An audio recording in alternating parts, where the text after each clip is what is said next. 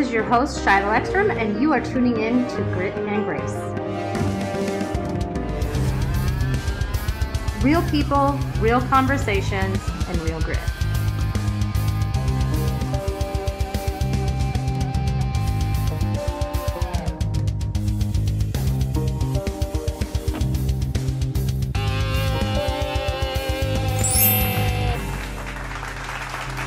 Aliens, success, and possibly a new reality show. This is Shiloh Ekstrom, and you're watching and listening to Grit and Grace. Oh my gosh, I am excited today. We are going to have an incredible episode. I have my friend, entrepreneur, fellow colleague, absolute rock star, Ian Lenhart with us. What is up? Also fellow podcaster. Say hello to our listeners, Ian. I am excited for this one today. We're here, Grit and Grace, baby. Shiloh, I'm so grateful to be here. I'm so proud of you. What an amazing platform you've built and this amazing audience. You should have done this a decade ago because you're just such a natural at this, and I'm really grateful to be here. Oh my gosh. Well, it's exciting. And remember last year at this time, you were teaching me how to do a podcast. It's so incredible. And we're going to talk all about Ian and his podcast and what he does and all the things in a little bit. I'm going to let him share. But last year at this time, let's just go back. I was in such a kind of a whirlwind. You know, we just got it. What month is it now? It was April. So it was about this time. Everyone was on quarantine lockdown. We were trying to, do this podcast in a tutorial. It was incredible. You had set up an incredible program. We were going through that. And it was like all the things were happening and kind of spiraling. I was in this world where I'm like, I'm not ready. So I put the halt on it. That's okay. But we've known each other now for 3 years. We are colleagues in a company together and absolutely fell in love with each other, I think, right from the get-go. The minute I met you at the bar, we were at the bar, I was like, this dude is cool. And my girlfriend, Robin, who was with me, absolutely fell in love with you too. So it was so much fun. But we became instant friends and it's been incredible. So for our listeners, before we go into any of the fun stuff, because we're going to talk all about it today, aliens, all the things, tell everyone kind of, you got started as an entrepreneur very young and kind of interesting, a very interesting company that I used to follow. And the company actually shut down, but I'm going to let you talk about that. So how the heck did you get in the world, number one, of being an entrepreneur? Number two, podcasting, because you have an incredible podcast that I want to talk about. Kind of go into that first and we'll kind of go back and forth because I really want to hear some of that startup story. Yeah.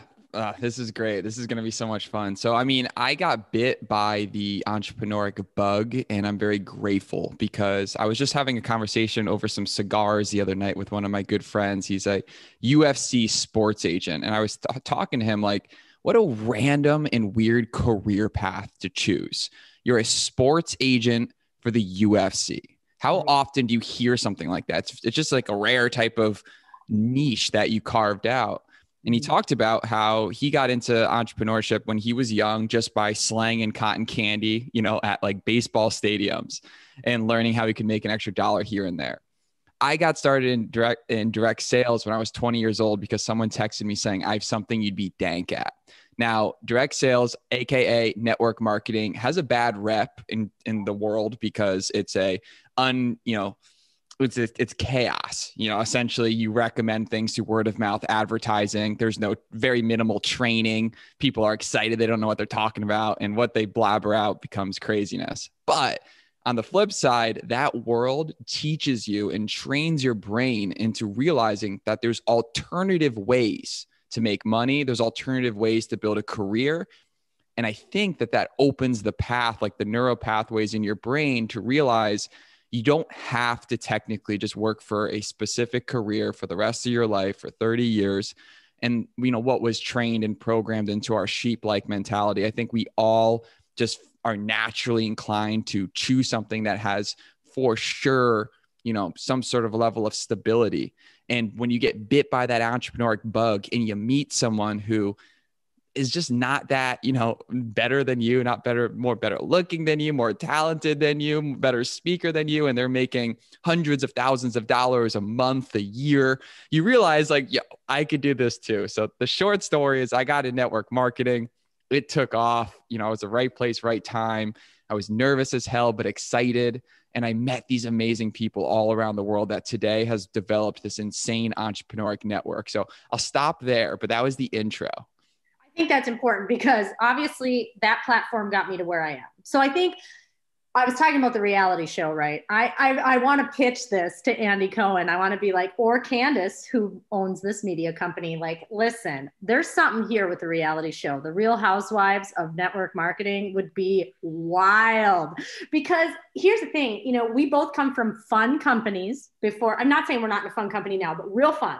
Like there was lots of excitement. So what happens in network marketing and why it gets a bad name is because you always have characters that are characters. They are entrepreneurs. They're making money. Some of these people are making money at 19, 20, money that you can't even imagine, right? So network marketing, it creates incredible people. It creates opportunities, but it also accentuates some behaviors that may not be awesome. And when you have a young group of people or young people who are just excited, that's when the cars come in and the houses come in and you got the $90,000 watches. And I think it puts a bad taste in people who have never even experienced network marketing or they've never had success. So they're like, well, screw that. That's BS. I couldn't do it. And you know what? I get that. And it's something that I've been very careful with in my career in the last, I'd say 5 years on the back end of, because I identify, hey, yes, we want people to be able to do that. You can. The sky's the limit in network marketing. That's what's the biggest blessing. But it's really about the everyday people who can come in and make $500 to $1,000. So I think that's really important to talk about. But we both got excited about the big opportunity, right? And you were a part of a very fun culture. We were not in the same company when you first got started. I was in a separate company, but very similar cultures. And I knew a lot of those people. I was friends with many of those people. And so you got started, you saw that success. Let's go into that because, I kind of put the platform down like, hey, we know not everyone loves network marketing, but it is a great opportunity. What happened to get you to where you are now? What went on in that like really big excitement, bought the cars and what? Yeah, it was amazing. The experience was incredible. I wouldn't trade it for the world. I literally created this fraternity of business friends that has, again, just transformed my life today. But like you said, I had the success. I followed the game plan. Next thing you know, I had 42 people on my team, right, that had paid for BMWs or Mercedes, which really they're just paying the lease, right? Right. And so if you go back in your numbers, homie, girl, you got a payment to make. Like they don't tell you that, right?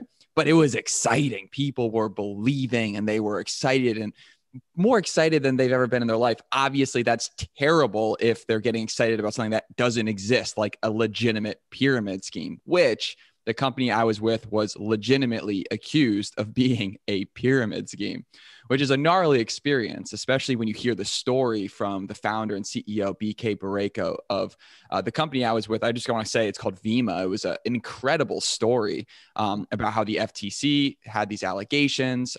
He went from a $228 million company to a negative $7 million company in 2 days based on these allegations. Eventually settled for a very, very minimal amount. So it was really written off as a giant win. But overall, that whole experience was crazy. And when I went from having, a sizable income, took a year off of school, traveling all around the world, and then gone to nothing, I didn't save any money. I just thought it would keep coming in. Yeah, you just don't know. So I'm 21 years old. I'm back on my butt. And I decided, maybe this isn't for me. Maybe I need to get into the tech world. So alongside doing direct sales, I was making very little money. I just continued to do it part-time. I got involved in the tech world. And I knew that the only way to get like truly wealthy in this world is to either start or own your own company or to own equity in someone else's company. So I thought, okay, I need to get my foot in the door. I reached out to about 200 different tech companies that I thought sounded really cool. I went on LinkedIn. I used the extension hunter.io or contact out to find the email addresses of founders. And then I would shoot them an email saying, hey, my name is Ian Lenhart. I am 21 years old. I started this business in college. I'm very ambitious. I'll work for free. I just want to be early on in the company. Eventually got responses from about 5 companies, narrowed it down to one, which was a facial recognition doorbell. Worked for free for over a year and a half with these guys, eventually became the first employee, got into a startup accelerator called 500 Startups, which is a top 3 accelerator in San Francisco at the time. Eventually, we transformed into TrueFace, a facial recognition provider, and that expanded into a team of about 20 people in Infinity and beyond. And today, I actually work with a data company where we sell data about physical spaces. And we're actually launching a podcast soon, which no one even knows about this yet, which is really excited on behalf of the data company I work with, which is the largest geospatial data provider in the US.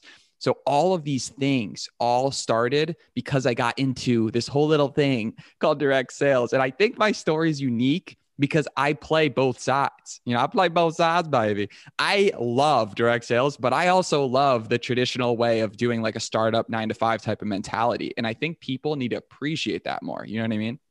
I absolutely do. And I think you did the right things. I mean, when you're 20 years old, 21 years old, and you have this huge success right away, I couldn't imagine if I was 20 years old, 20 and 21, having that type of success. I would have done the same thing. I wouldn't have saved my money. I would have been like, let's go travel the world, baby. Like I would have been so pumped up. But what's fun about you is you have this multi-dimensional business, and you're young. I would say you're still very young, and you just have a way about you that attracts people like me and successful business people. And we want to know more about you. You're going places. I mean, the reason I asked you on here, not only because you're my friend, you've helped me in the past, but also I want to show the world who you are, because it's like, this is a guy who is going big, like big. And when you were talking about the tech industry, I'm like, what's so funny about that? I didn't even know that about you. And I know a lot about you. Like, I'm like, here's this other part of Ian that everybody needs to know. So I'm glad we get to highlight that. All right, let's talk about some regular stuff. I was listening to another podcast. Obviously, I love Joe Rogan. I'm sure you do too. I mean, he's amazing. Yeah, he's just cool. I mean, he just talks, and that's what it's about. And I was listening to success on his, and you know what? I wanted to ask you, because I've been thinking a lot about this. I was this morning thinking about my own business and the ups and the downs of success. I mean, obviously, you watched a business go away in a day. You can go, I mean, it happens. Anything can happen. The world can change. We saw it last year. The whole world was flipped upside down. We were fortunate enough to be in a business that it grew. It actually grew. Direct sales went skyrocketing in many, many areas. Ours really did, because we're an online model. But when it comes to success, I was going to ask you, what do you think the formula is? Because I think consistency, this is my personal opinion, and I think it's consistency. I honestly think you need to show up, like show the freak up, even when it's crappy, even when it sucks, when you feel bad. I posted something today about, chronic pain. I deal with chronic pain sometimes, and I forget about it until it shows up, but it's like, I still have to go. I still have to show up on those days. And so what do you think, being such a young, successful entrepreneur, the keys to your success have been? Dang, what a great question. There's so much good stuff to talk about there. First off, I love the quote by Naval, the CEO of AngelList, who says that everyone needs to get rich. And his reasoning is that you have to get rich before you realize it's not the answer, right? But you can't tell that to someone who isn't rich. It's just how the world works. So realistically, if you can go and buy a house, which most people can apply for a mortgage with just a general job, and you can get a car and you can get clothes, you have everything you need to be like genuinely really, really happy. Like you can be balling out in your life at a 100K a year salary, right? Like you can have everything you want. Everything else is just going to be fun extras. So when it comes to just like monetary success, for me, that doesn't really motivate me. For me, it's just getting into someone else's world. Like I love Joe Rogan because he's so curious about everyone else. He's so interested. He says that he wished he could live a multi-dimensional world where he could walk in like 5 different people's shoes. I feel very similar to that, which is, I think, what is a great trait in podcasters, because we want to understand why other people do what they do. Why did you decide to jump into this business and go all in on this, or move to Nicaragua and start a sailing company, or move to South America and raise cheetahs in South Africa? Why did you do this? We live this one little lifestyle in one lifetime, and some people are living it way different than others. So the key to my success is curiosity and genuine. I like to think that I'm pretty genuine when it comes to my intentions. For example, I started podcasting, and everyone listening to this should take some notes here, because I think that you'd be absolutely insane not to start a podcast today. And let me tell you why. I started a podcast because I was a little bit lost in 2 functions. If you want to be a badass marketer, you got to kind of like find a niche, and you got to like dive into that niche. And then you got to get the 1,000 true fans. And then you can build those 1,000 true fans, and you can be a multimillionaire crushing it. No one might ever know your name, but amongst those 1,000 true fans, you're freaking Bruce Wayne. You're Batman. You're crushing it. But I didn't know what my niche was. So I used the podcast as a method to reach out to all of the top performers inside of all of the potential niches that I was interested in. Right? Amazon drop shipping, understanding flipping rental properties, understanding building startups, understanding building manufacturing companies, conservation, cheetahs. We had this girl who raises cheetahs. It's so sick. And then the other thing, selfishly, is I just wanted to network and meet good people. When you know good people, good things happen. What's better when you're sitting around a table and, maybe you're having a drink, a cigar, or just some water, and you're having a good time with a good freaking friend and you're just vibing, right? That is the ultimate feeling. So I was looking to upgrade my network and explore niches.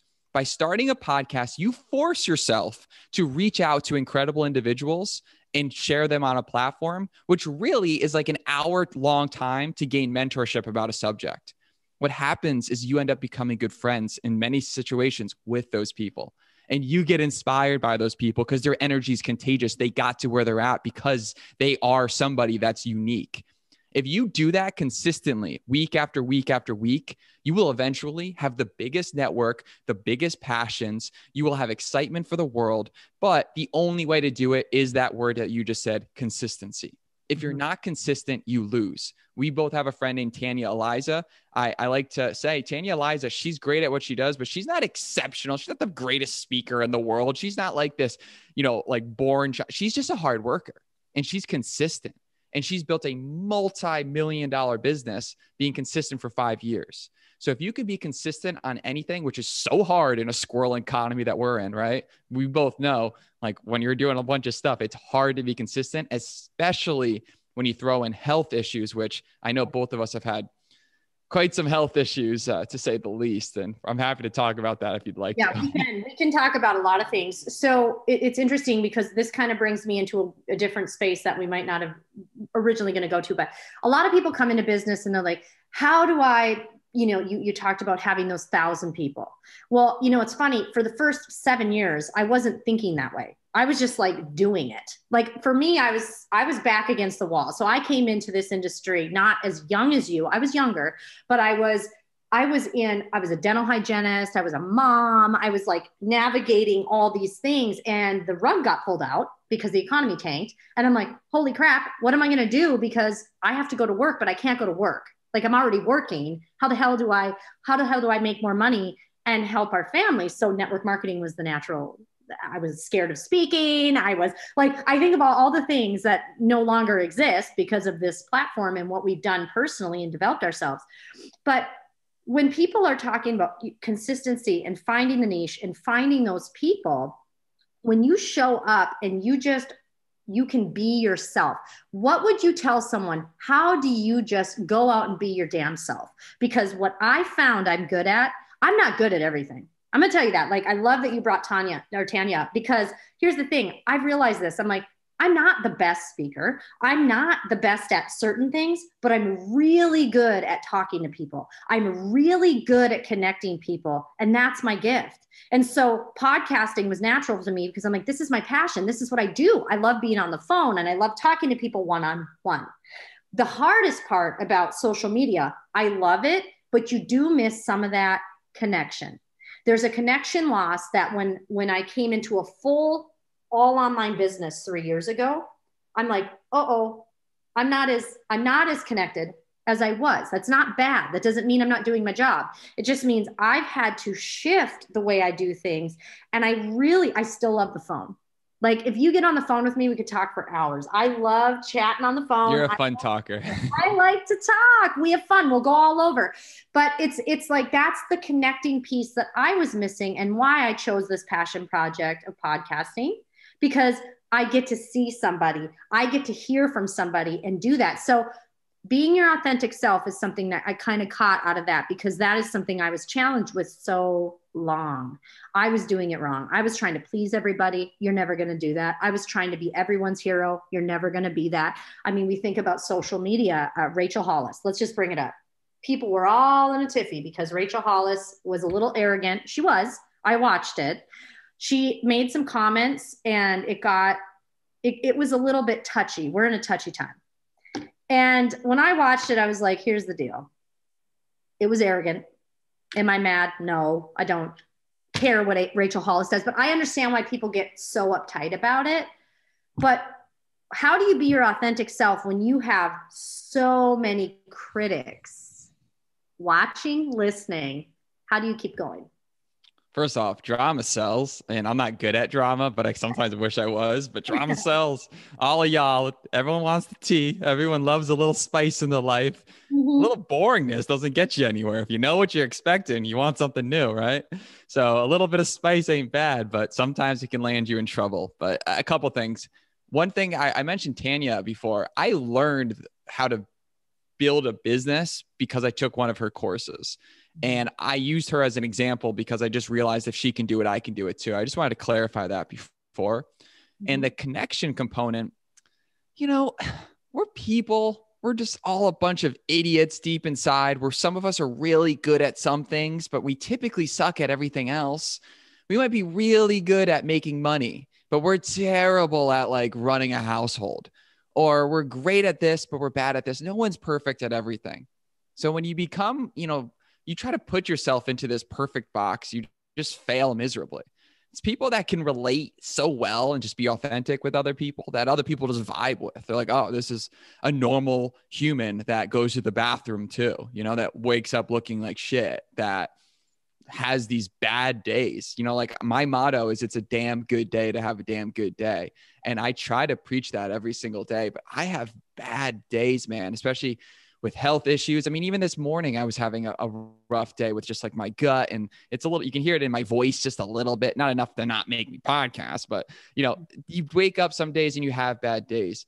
Being authentic and being able to share that with people is huge. Being able to open up and be vulnerable. That's what's going to get people to trust you. If people trust you, they help you. If people like, trust, and respect you, they'll do business with you. And then all of a sudden you built an empire over long periods of time. The more quality individuals you can get, the bigger your quote unquote empire becomes. So I think that it's tough, especially when you're dealing in this industry of like, let's go back to that statement about women. Man, like I work in a company that's like 99% women, right? And like, that's the reality. And yeah, you gotta be careful with everything you do, because like, if you get one like brawl inside of a bunch of, it can erupt, right? Because everyone's searching for drama. They want it, they crave it, but you gotta keep it away. Like a second you see some drama coming, you gotta kick it out quick, because it's like a cancer, it develops. And then that, ego gets in the way, and people get vicious, and then it gets ugly, and then these friendships are severed, and then all of a sudden people hate the business and the industry. I think that's a big reason why we initially joined the company we're with right now and the leaders we're with right now, because they do such a good job at recognizing these things and squashing it early, to making sure that you're always going to have trouble. You're always going to have trouble, like problems. And people forget that. Like, you run a home-based business, you run a business. What do you expect? You are the fireman. You are the garbage man. As a CEO of a startup, literally you just put out fires all day. It's stressful. It's scary. You have to pay employees. It's hard. Direct sales, guess what? It is hard too. at the end of the day, you're going to have to pick your hard unless you want to take orders. So there's no perfect path, but if you can find some really good people to do the thing with, to laugh with, to have some chocolate with and giggle with, then damn girl, you crushed it, right? Find those good people and just appreciate them. If you appreciate them and work with them and work hard over long periods of time, good things happen. Would you agree? I think so. I agree 100%. I think one of the other reasons is people will come into a business for money versus the culture. And it's the other way around. You will make money if the culture's right. I learned that because when you talk about the drama, do you have leaders that ignite the fires or do they put them out? Do you have leaders that divide the other leaders or do they bring them together and handle it? It's really important because no matter where you go, there's humans. It's going to be the same. There's egos, there's humans, there's people all wanting to be at the top, but how the leadership, the culture, the business handles itself is really, really important. So I watch a lot of people make decisions for money only. And I see the same people going to company. This is interesting too. You do. And then what happens is they tend to burn bridges on their way out. Now I've left companies. I get it. I have burned bridges, not necessarily intentionally tried to do that, but it happened. What I see though, is this pattern with the same people because the motivation is only money. And so they think, well, I'm going to go make quick money.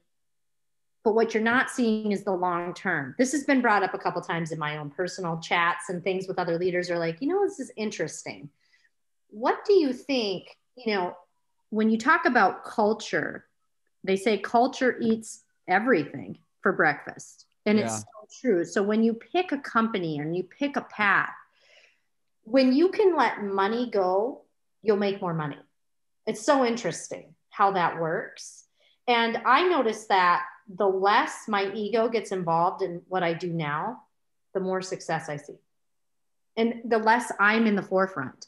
And it's really interesting because 5 years ago, I thought it was, you have to be in the front. You have to do this. You have to do this. You have to do this. And I got told straight to my face, like, you'll never be the top leader because I said something. And it wasn't, in my opinion, terrible, but this is from a CEO. And I was like, I was crushed. And I had to think about that. It took me a while, but I'm like, you know what? That's true. I don't have to be the one rah-rahing all the time, like standing in the front, being on stage all the time. It's not about that. It's the stuff we do in the quiet that defines who we are. Seriously. And and sometimes it's a challenge because we all have egos, right? So I really, truly think that the Real Housewives of Network Marketing would work. Well, everyone loves our old companies. I mean, everyone loves a comeback story. So no matter how bad you F up in this world, like, you can come back. I mean, think about all the crazy stuff you see in the news every day. No one really cares a week later because there's something crazier that happens because we as humans are just natural drama creators. The question is what are you going to do after this? Because you can turn your huge fail into a giant success. I know personally, the two of us have spoken. You've had an amazing transformation, Shiloh, right? Like, you went to a place where you hit like a really big rock bottom point in your life and you had to like redefine who you really were. And you emerged like a straight Phoenix, like you came out the other end so just passionate and excited. And like, you weren't like this when I first met you. Like, you're so invigorated and excited about your purpose and the people, but you had to go through a lot of ups and downs, inflicted and non-inflicted, that made you who you are today. But like, the comeback story is awesome. If you can do the comeback story, people almost respect you more because you're more human. And that's why I tend to like the philosophy in general.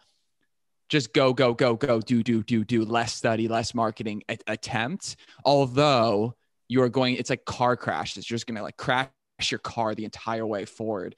I think you've been a great example of being able to do that, but now you're driving in that fast lane and you're helping a lot of people and you're a huge inspiration.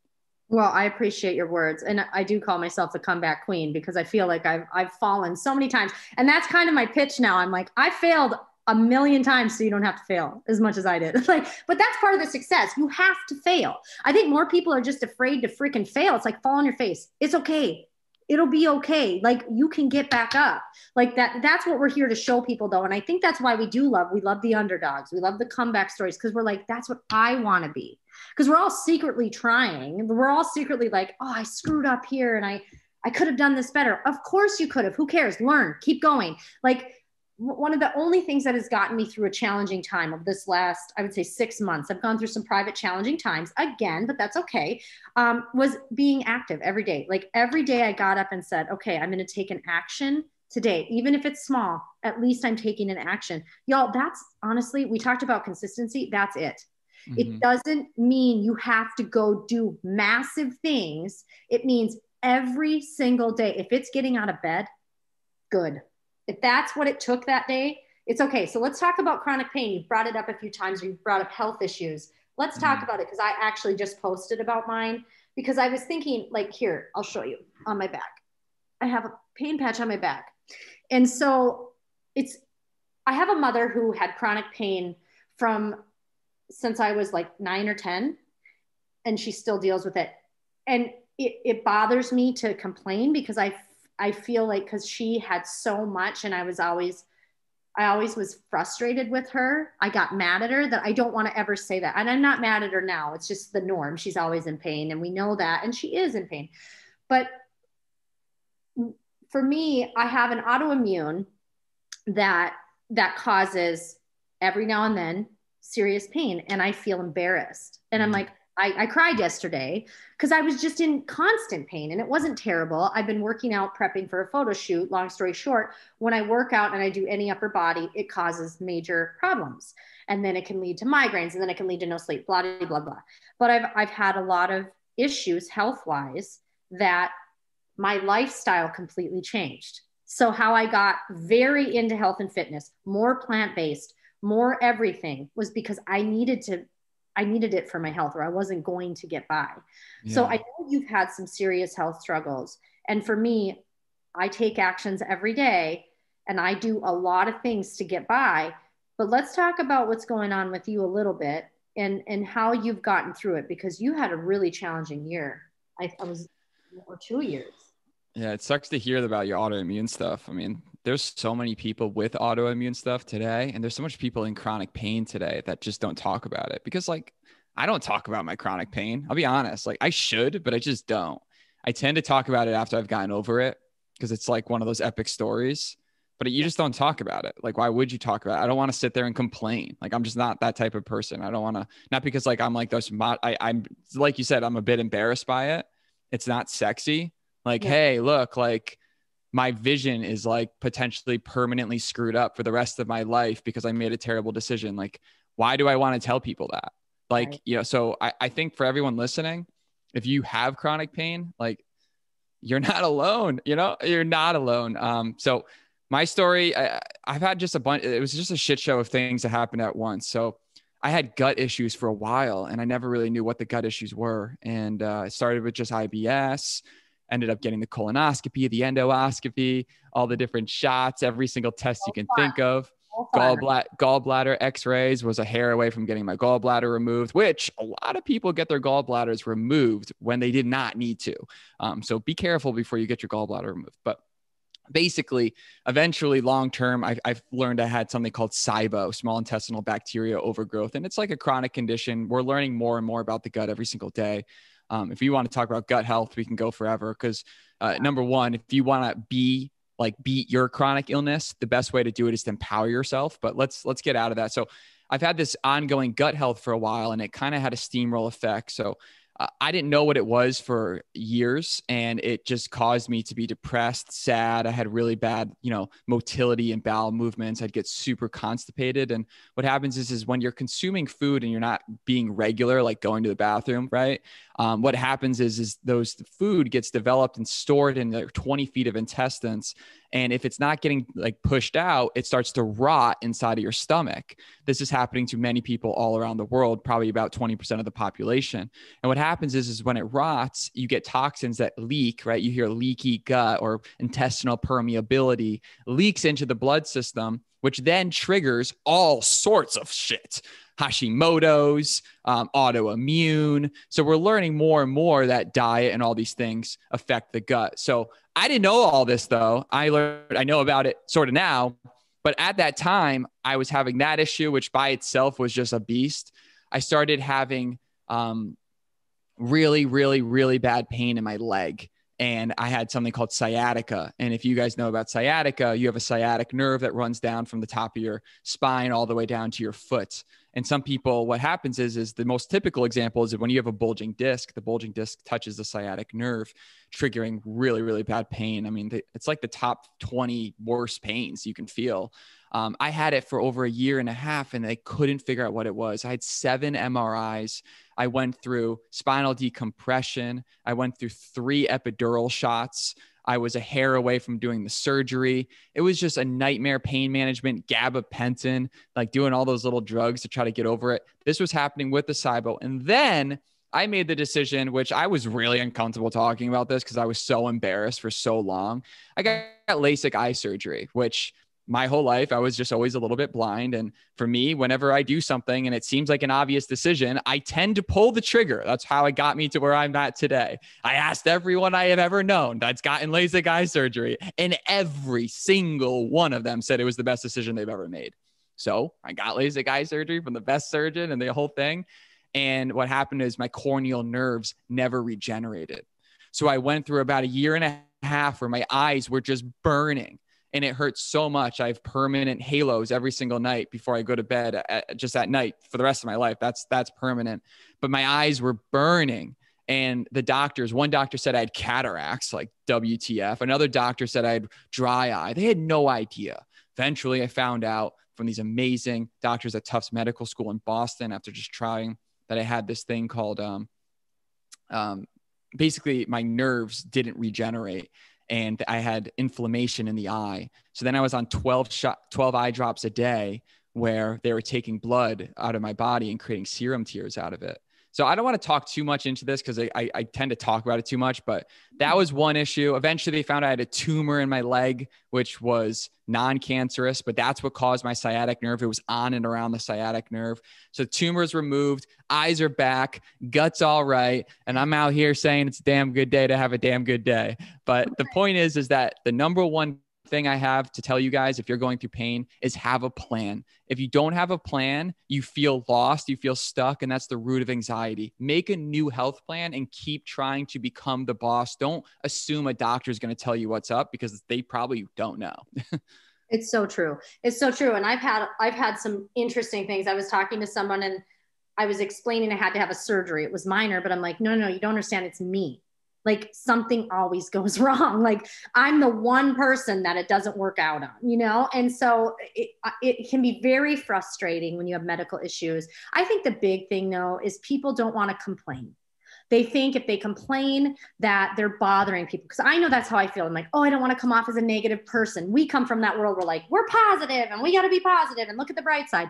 But at the same time, it's like you mentioned, it's like, you don't want to say you have chronic pain, like, oh, look at me. Who wants to date a person who's in pain all the time? Or who, you know what I mean? We think not sexy. Yeah. Not sexy. Like, we're like, but here's the reality. It happens and everybody is going to go through something and it's okay to talk about. So I think the first thing is it's okay to say you're in pain. Number one. Number two, ask for help because there are a lot of people that are ready to help you. I mean, if I posted right now, and I'm sure I've got people already on my post, they will want to help you. And yeah, some of it's not necessarily the best things, but it's okay. You have people that will support and help you. So don't be afraid to do that. Don't stay in the dark. I think that's the most important thing. And honestly, find support. Find people who will sit down with you when you're having those days, and it's okay to have days. Because, and like you said, you know, it's interesting because you going through some of your stuff, I mean, you could call me at any time and say something and I would listen to you. And I think that's important to know as friends. You do have those friends and that's great. Okay. So the world is crazy. The world is crazy. The world is absolutely crazy. Stop trying to make sense of it. No. Yeah. So I kind of laugh about it. Like I don't get, and I've been a person who's socially effed up. Like I've made a public asshole of myself more than once. And I do understand it. So, you know, we see these, okay, we're in cancel culture. I brought it up a couple times on my show, but we're in this cancel culture in crazy times and we're trying to build businesses and we're trying not to step on toes, but we're fricking stepping on toes. And, you know, we see all these things. Let's just talk pop culture real quick. The Harry and Meghan thing. how ridiculous has this gotten? I mean, we're watching people get fired from their jobs because they have an opinion about it. It's absolutely ridiculous. You can have an opinion. It's okay. We don't have to agree. But then, you know, I wonder now his grandfather dies, which is sad. He was an incredible man, actually. With his death, obviously, we always make heroes of everybody. You actually realize this man had a lot of things similar to you. Let's talk about this. So we're kind of all over here. He was a big environmentalist. A lot of people didn't know. And he was an environmentalist before it was cool, way back before people were talking about the planet. He was very passionate about it, and I know you are. So let's talk about your passions and the environment and what you're doing. That was great. You're so good at just interviewing and talking. Like, way to go. You like my segue into that? That was a great segue. Yeah, I actually didn't listen to the Harry interview, so I have no idea. Well, I didn't listen to it. I don't have time for that, but I do. Right. It just was so crazy. The whole thing was crazy. Yeah. I mean, first off, like the cancel culture thing, I'm a little weak. I'm not the best resource to talk about this because I honestly just stay away from all of it. And I don't think that's the right mentality. I think you should have opinions about things, and that's like good. Everyone needs to have their own opinion. And if you don't have your own opinion, you really haven't thought something through enough, which is an example. So if you put your opinion out there, though, people are going to attack you. And that's how the internet works, because people find strength in numbers. And there's a psychological component of it, of people that attack people and want to be a part of a clan and a gang. And you got to be careful about what you say or do and put on the internet. But no matter what, if you do get big, you're going to screw up. You're going to say stuff you didn't say. And hopefully it's not as bad, but we all know people that have said terrible things and they come back stronger than ever. But environmentalist, listen, I am kind of a fake environmentalist. I can't say like I'm this amazing, conservationist and I live my day. I don't use plastic or any of that stuff, but I love coral reefs and scuba diving. There's nothing more beautiful in this world than a living coral reef. It is unbelievable. I used to own a fish tank cleaning business when I was in high school, where I would clean people's coral reef tanks and set them up. And if you get into the coral reef hobby, you build an ecosystem with live rock and all these different invertebrates. And it's so fun. You play, God mode, and you get to create this tank. But the reefs are dead, and it's so terrible that our generation gets to live out the last of the dying reefs, but at the same time has a chance to change it. So I personally am passionate about putting people on that are making a difference and are changing the planet. And I feel that the biggest way to do it is through funding technology startups that are doing these things on aggregate at a massive scale. Like I have a friend, Daniela Fernandez of the Sustainable Ocean Alliance, SOA. She started a fund that only invests in ocean-backed startups. Started with funding from one of these large VCs of like $1 million. They funded 5 startups. Now they're funding like 30 startups, and it's scaling from there and helping these companies remove plastic, convert solar energy to remove garbage. So like there's so much infrastructure problems we have in our society today that are constantly changing. Like when we throw our garbage out, no one even knows where it goes. Most people don't recycle because a lot of even buildings don't even have right recycling policies. So there's a lot that can be done in our backyards. I think that it's crucial that we do stuff, obviously, because the world's dying and the world's so beautiful, right? So I get really annoyed with people that say climate change isn't real. I don't think anyone doesn't believe that anymore. The only people that do say it are ones that aren't going to have to deal with it in their lifetime. I think everyone thinks it's real. I think they know it's there. And it's sadly, when you look at politics, when you get into politics, it's who's paying who money to say what. That's where that goes. And when it comes down to it, I think everybody is identifying it. Have you watched the documentary Seaspiracy yet? Your opinion. I don't care if it's good or bad. I don't know that one particular. It doesn't ring a bell. It's new. I suggest it. It's highly educational. I think here's the deal with being in conservation, helping save the planet, helping anything. You yourself don't have to go out into the ocean to save the ocean. You need to bring awareness, and you have a podcast. That's your gift. Your gift is to bring conservationists and people with ideas and talents and knowledge. Knowledge is power. So if we want to save the planet, which I feel we will, I think we will. We're getting to the point where we're at a breaking point. We're at a point where everyone's like, even people who don't care have to care because they won't be here in 20 years. Like we're getting to the breaking point of destroying the oceans, where if the ocean dies, we die. And it's happening faster than bees.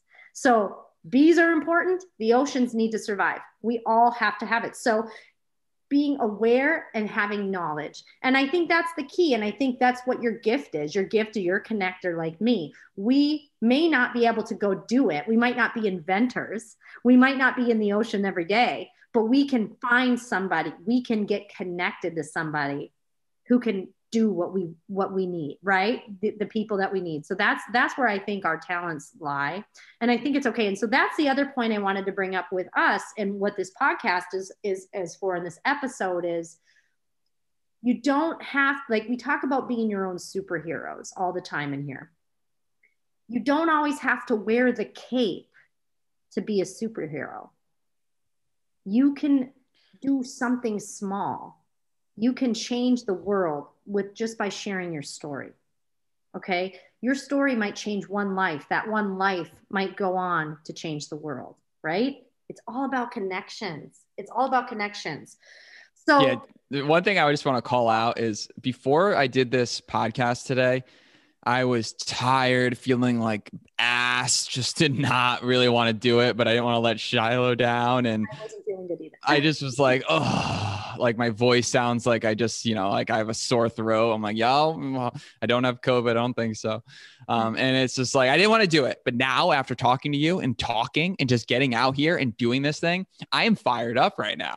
I am feeling good. Like when I get after this, I am getting after it the rest of the day. I'm like, yo, I am behind on my goals and my stuff. This is why you need to listen to podcasts, do a podcast, do something like this, because it gets you back into that mindset of go, go, go, go, go, right? You need to daily infuse your brain with these good words that you can do it, that you can make a difference. And listening to you, I'm like so fired up now. My whole energy has changed by the end of this podcast from where it started. And I think that's just a really exciting topic. It is fun. It's so fun. And that's why being connected, when we get separated and being in quarantine, it really did bring a lot of people down. And this was my outlet to get out, because I started to notice I'm a hermit. So I like being alone, but I was way too alone. And I'm like, whoa, I've got to find something. So last subject, and we're going to wrap, and then you can tell everyone where to find you. Aliens, another report. The government actually came out right when we went on quarantine. This is when they chose to do it. Aliens are real. UFOs are real. The government said that we just had a UFO sighting, and it came out. The government released another tape yesterday. What's wild to me is, why now would we be coming out with this after 55, 60 years of knowing? I mean, people knew. I mean, it was a conspiracy. Now it's real. Now we're like, okay, we actually have a space force that was created specifically for this. I mean, we have things happening.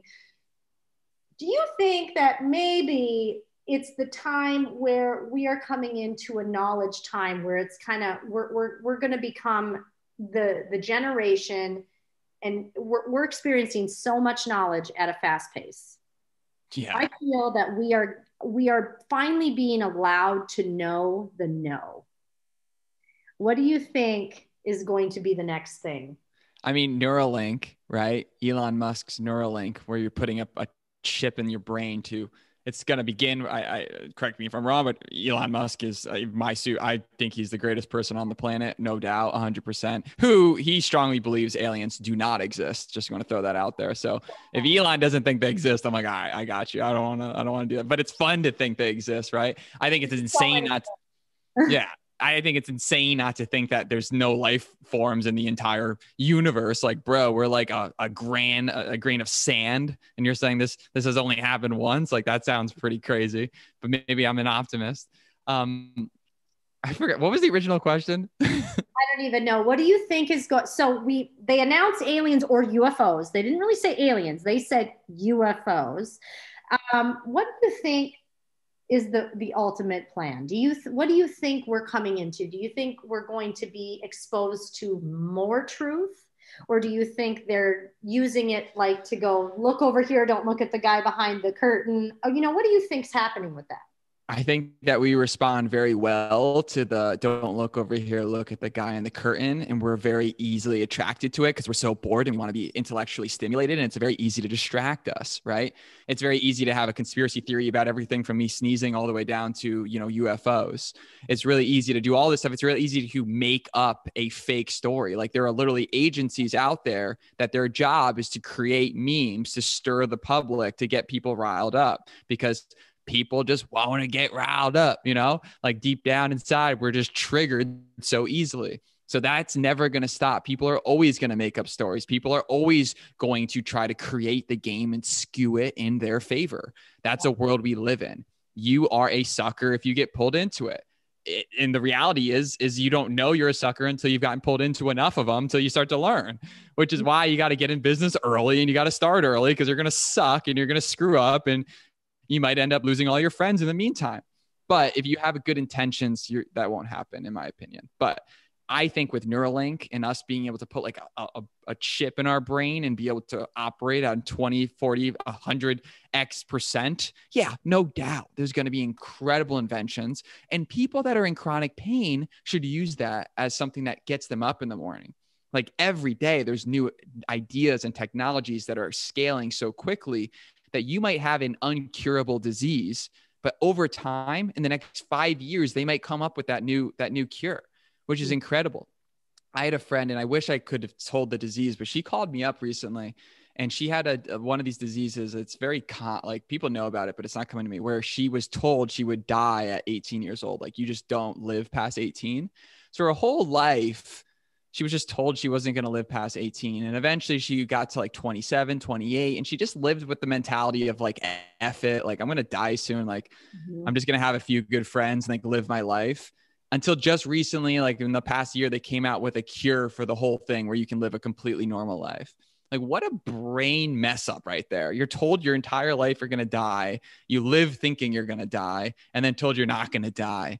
That's an amazing story and should give you excitement that if you have a rare disease, an autoimmune disease, and you're scared, it is a very real possibility in the next 5 to 10 years that they figure this whole thing out. And then you're going to be able to share on a podcast about how you beat this disease, and you're going to create friends all over the globe. Like I created this video about my SIBO and how I beat SIBO on YouTube. I now have this whole SIBO support group. I got friends in Australia, New Zealand. We all talk and chat about it. And they're like friends now. It's weird. Like we bonded over gut issues and bad motility. What a surprise. So I think that over time, we're going to get better. It's going to get bigger. Technology is going to get easier. There's going to be less technical coding solutions where you can be a dum-dum and create an amazing website. You can build an online business. You can be a network marketing professional. You can start a media company. All of this is at your hands if you just want to dive in. But it starts with the aliens, man. I know. Exactly. Cystic fibrosis was one that gave you a death sentence very young. And now people are living. I think that's it. That's probably what it was. I had a friend also, same thing. When I met him, everyone's like, he could die any day. And he's living a great life with his kids and his wife. And that's amazing. Beautiful. It's beautiful what's happened. And I do believe in technology in the future. Okay. We have had an excellent show, but we do have to wrap. And so I want you to tell everyone, where can we find you, Ian? Your podcast, your links. What's new though? Also, what's new for you and what are your projects coming up? Yeah. First off, thanks for having me on. This was so much fun. We got to do this more often. This is going to become your shows. This is awesome. But you can find me on Instagram at Len Jones, Len Jones. It's my alter ego, Len Jones. You can find out my podcast, The Damn Good Day Show, on all podcasting platforms. If you want to learn about podcasting, you check out networkpodcasting.com. And there's a lot of exciting passions. I can't tell you about the big thing we're working on, but all I can say is everything I've done in my life has accumulated and prepared me for this new task, which is really, getting the recognition of the skills that I've developed over long periods of time. And like you mentioned, that's really exciting. So work on those skills today. So thank you so much for having me on. Let's get it, man. I know today's been awesome. I've been drinking that go, I'm all like, every morning before my workout. So I'm out of the pre-workout. That's why I'm not using it. But the pre-workout is a go, and I do a fasted cardio every morning. So if you want to get in some good shape, there you go. Okay, y'all, this has been an excellent episode. Ian, thank you so much for coming on. My name is Shiloh. This is Grit and Grace, and it's a damn good day to have a damn good day. Yes, it is. Bye. Thank you for listening to and watching Grit and Grace. This episode will be continued next week. Subscribe to us on Spotify or Apple iTunes to listen, and download the Lux TV app to watch anytime, anywhere.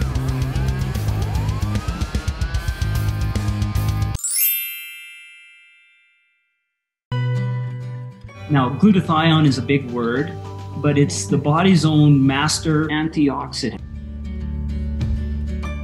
So it's a scavenger for free radicals, for bacteria, and what's relevant now, viruses. This is new to the marketplace. There's no other product on the market that has the ingredient NACET. And basically NACET increases the production of that glutathione that is in our body already to strengthen and enhance our immune system and keep it strong. Elevated sense of well-being. Supports muscle strength and endurance. Cognitive function. Powerful liver support. Energy. Helps blood sugar regulation. Superior bioavailability of key ingredients.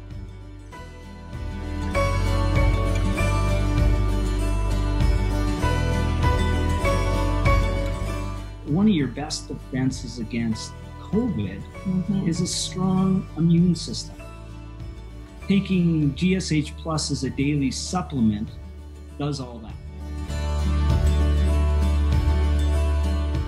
And now we have the product out on the marketplace.